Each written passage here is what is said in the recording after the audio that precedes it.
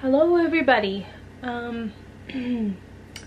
This video is for me, and this video is to honor my mom and to explain a little bit what happened and her life and all the above. I just wanted to do this because I love her and I want to show you her, and I want to talk about the good, and I want to talk about some of the bad, and I just want to share a little bit of my life that you all didn't get to see because she didn't want to be on film, and so that's fine. I never was upset about it, but it hasn't even been a week yet since she's passed, and the grief is just, it's unbearable. Like, I've never felt this kind of pain in my body before. It's hard to eat, it's hard to sleep, it's hard to do anything. Like, it's just going with emotions. It's just awful. Like, I find grief is in a wave, kind of. Like, I'll be okay, and then I won't be okay. Then I'll be okay, and then I'll be a disaster. So, it's interesting. I didn't know this about grief. This is the first person I've ever lost that's meant something to me. And she's one of the most important people in my life. She was my best friend. I talked to her 5-10 times a day. I've told her everything. She was my rock. There was nothing she didn't know about me. She helped me raise my kids. She got me through my deepest, darkest depression with postpartum depression. I don't know how I'm going to live life without her. I'm still in shock. I still don't believe it's actually happened. Even though I was with her at the end, I still feel like it's a bad dream. And that someone's gonna wake me up. And she'll be fine. And this whole thing was just wrong. That's not gonna happen, is it? Yeah. So, I am here in my kitchen on the floor. The kids are asleep. I went through my mom's pictures today at my dad's house, and I'm literally surrounded by hundreds of pictures. Let me show you. I have pictures all over the floor that I just want to show you and talk about her, and a little bit about my mom, that she made me me. She made me the woman I am. She's an angel. She's perfect to me. And I struggle because of how she passed was so awful. Like, it just, like, nobody should have gone through what she went through. And this was her necklace that she wore a lot when I was a little girl. And it's one of the first things I asked my dad if I could have, because this symbolizes mom. Like, if I had to have anything in this world, if I had to have anything to pick from, this is my mom. And so I'm just so grateful he let me have it. So I have that. I'm very grateful. So yeah, so let me start with some pictures I wanted to show you. So this is my mom as a little girl. I love these pictures. I don't know how I'll ever get rid of them. They're darling. She's dressed up for her, I think, church. She was just so cute with her little gloves and hat and dress. It's her at her birthday party when I think she was 4 or 5 years old. She's right there. I just love that picture. This is my mom at her first communion that I just love. I think it's so sweet. This picture is just adorable. This is with her siblings, my aunt and uncle and their little kids, and they're sitting on the couch. Just my mom right here. I just love these pictures. This is just her spirit. You can see it in her, the joy she had. Just so precious. Like, this is her and her sister. I just love these pictures. These pictures are my mom. She just had so much joy and so much kindness. She had a heart that was so big. She felt so much. Her heart felt so much. She just wore her heart on her sleeve, you know? She just was such a kind, loving person. But she got hurt a lot because she wore her for her heart on the outside of her body. So she got hurt a lot, but she was such a kind and loving person. She taught me to be that way. Always think of others, always be kind, and that's my mom.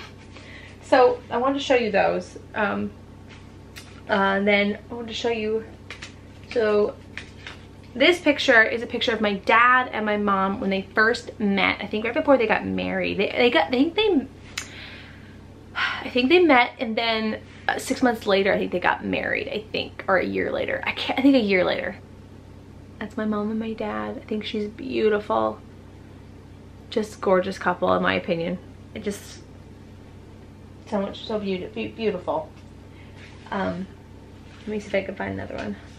My mom was very crafty, artsy. She could draw, she could sew. She sewed all of my Halloween costumes. When I did theater, she made all of my theater costumes. She was very creative person. And show you some costumes she made. This is before me and my brother were born. She made these elf costumes for her and my dad for Halloween. I thought were so funny. And then she made let me see, this one. I was kindergarten. I Dream a Genie. And cause I used to watch TV Land with her when I was a little girl. I Dream a Genie. She made that whole thing, even the hairpiece.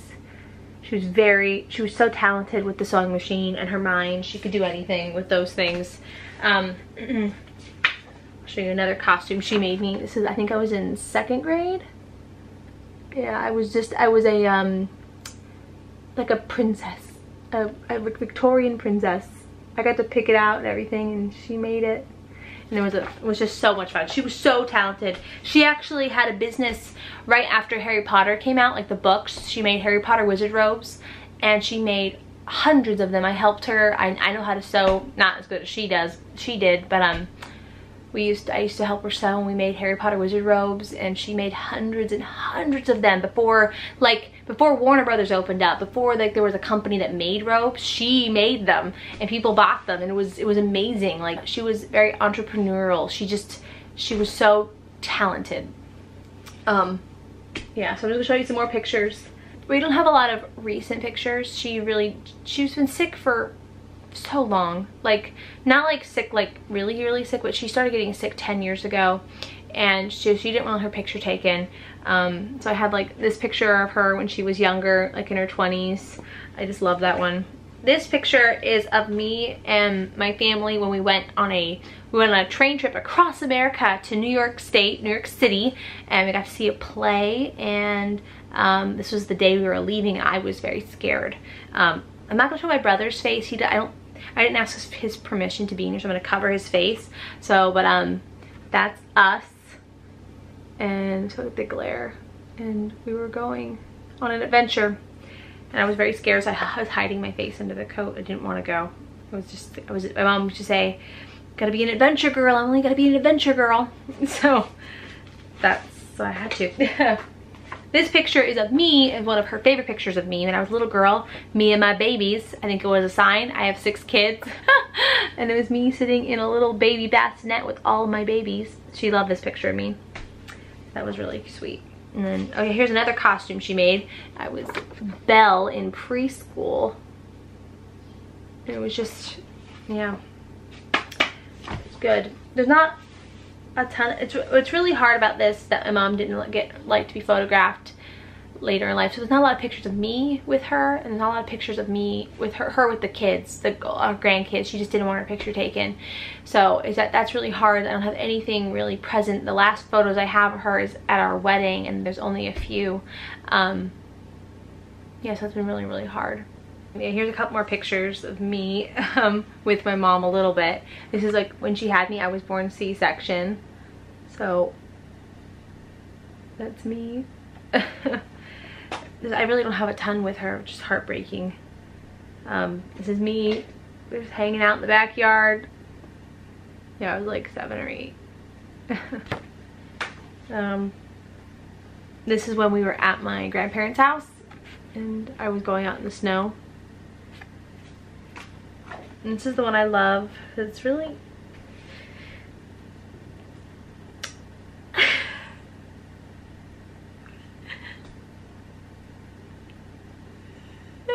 picture I have with her, and I'm like, I don't know, 2, other than my wedding.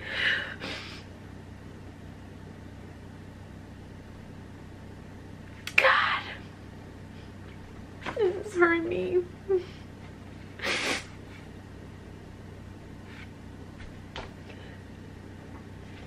I'm not okay, and I'm never gonna be okay. And everyone keeps asking me if I'm okay, and I'm like, no, I'm not. I'll never feel whole again. I feel like there's just a gaping spot in my body that's always gonna be empty. I love that woman so hard, so much.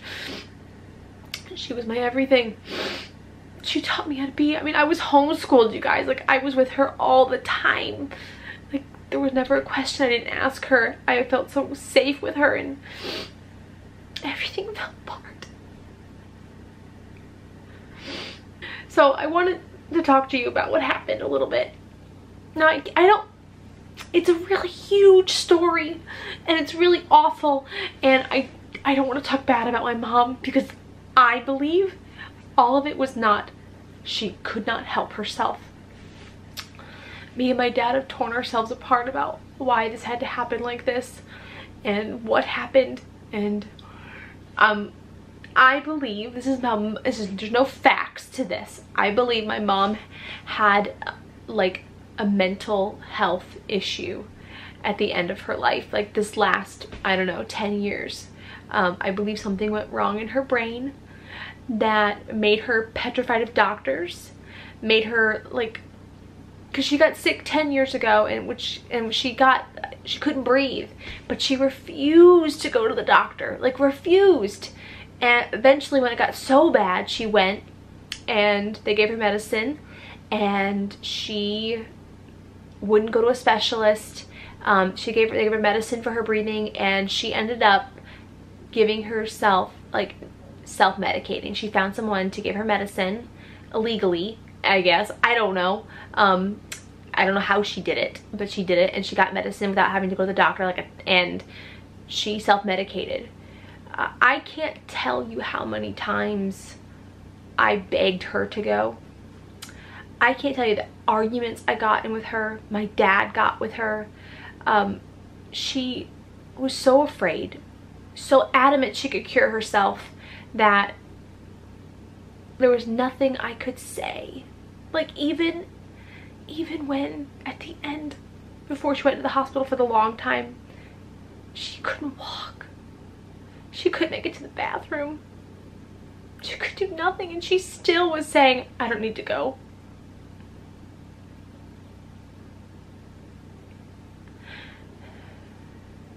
Something just went wrong. So wrong. Even in the hospital, she fought the doctors. She wouldn't do treatments. She thought she knew better. And let me tell you, everything fell apart. Everything, like everything fell apart. Like, oh, she died the worst way, in my opinion. So, another backtrack. She thought she had sarcoidosis, which is a fungal and like disease where you get from like the valley from California where we used to live, and she thought she had that for years, and that's what she used to say to everybody. And she thought, she googled it, and she thought, oh, it's not curable, I'm just gonna take this medicine that I get from God knows where, and I'm gonna do this myself. And we found out a couple days before she passed that she never had that, ever. She was a heavy smoker for most of her life, and we found out that she had COPD, and then we found out all the other things she had, because they think, well, they think having a self-medication, and they think not getting help, just not getting help. So another backtrack, 3 or 4 years ago, she got sick, and they thought she had a perforated bowel, and one doctor said they think it could be fixed itself, and with medication that would be enough, and that would fix her. Secondly, another doctor came in and said, no, you have a perforated bowel, you need surgery. Well, what do you think she went with? the medicine route. She went the medicine route. She did not do the surgery, and she never went back to the doctor for follow-up, never did anything. And she thought that that was like a moment of, haha, I'm right, doctors are wrong, they're all evil, blah, blah, blah.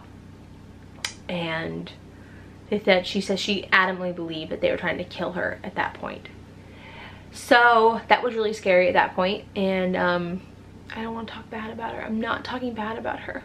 Know that this is not about, I'm not mad at her. I don't feel any anger towards her. I truly believe she could not help herself. And I tried everything. I tried everything. She just kept getting sicker and sicker and sicker. Where she couldn't walk, she couldn't get to the bathroom. At the hospital, her kidneys started failing because she couldn't move. She got blood clots in her lungs and her legs.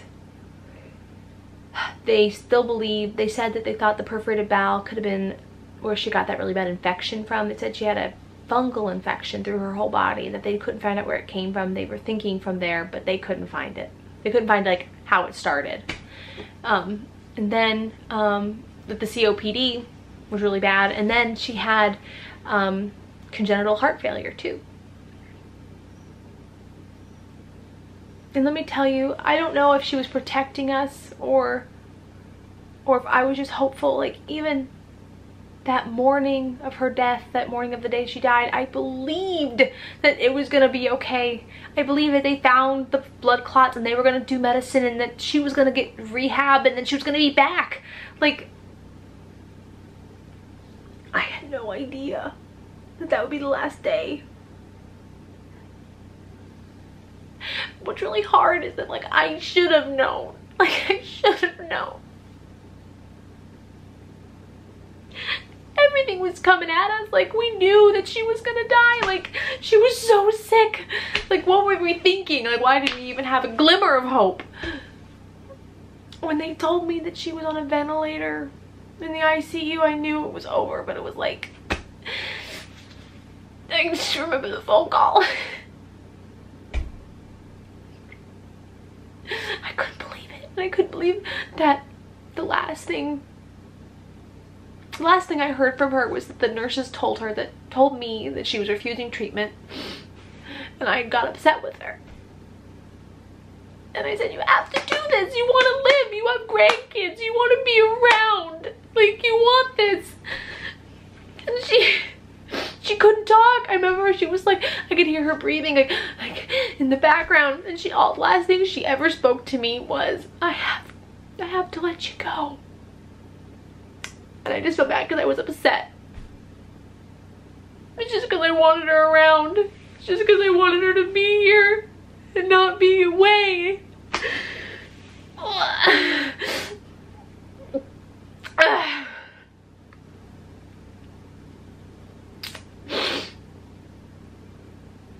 And then the next thing we know, they're calling us saying she's on the ventilator, and that they're trying everything, and she's on 4 different blood pressure medicines, and that they can't get her stable enough to do dialysis because her kidneys are failing.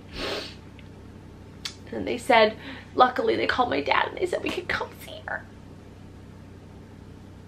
and say goodbye. And let me tell you guys,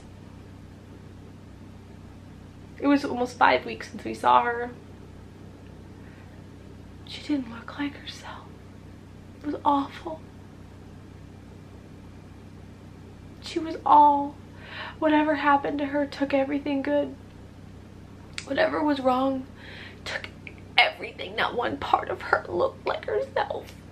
She was swollen, and just, I don't wish that on anybody, like, ever, what I had to see, like, at all. Like, it was just awful. I still can't get the imagery out of my head. Like, it's so bad.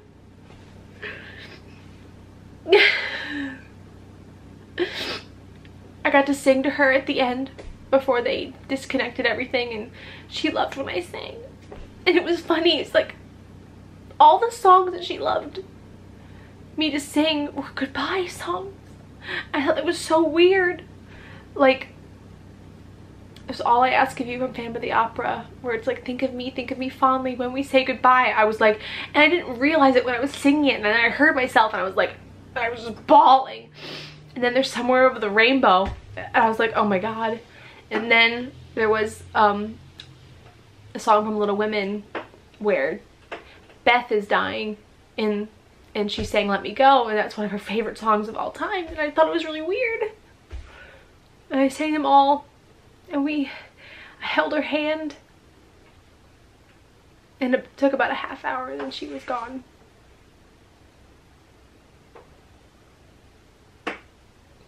I just don't know how I'm gonna live without her. I really don't. This is gonna be the hardest thing I've ever done in my life.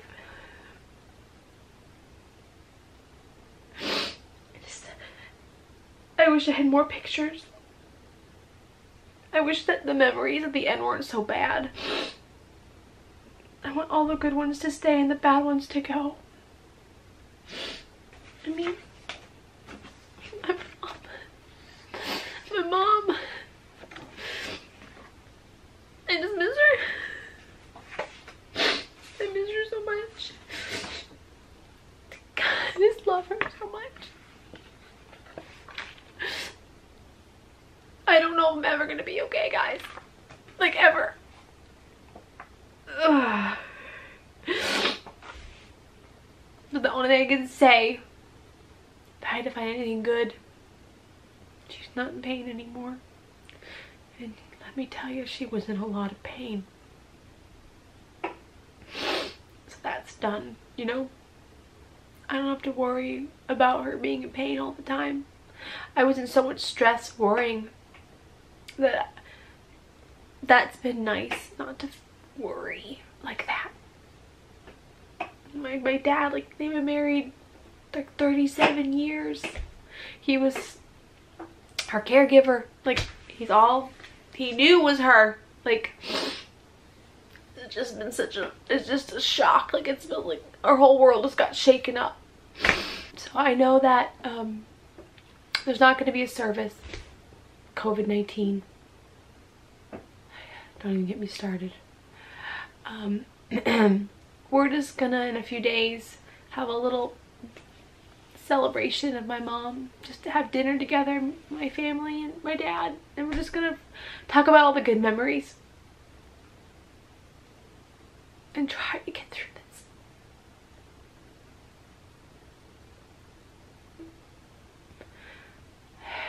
Everything hurts. Oh yeah.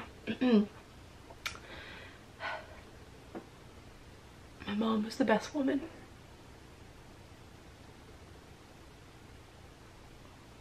Whatever happened wasn't her fault. Yeah. I don't know how to end this, guys. I could show you every picture. This would be a 3-hour vlog. Oh, bear with me. I'm trying. Alright guys, thank you for watching. And as my mom would say, end everything on a good note. So don't forget, guys, you guys are wonderful. And thank you for everything. You've been amazing. See you next time.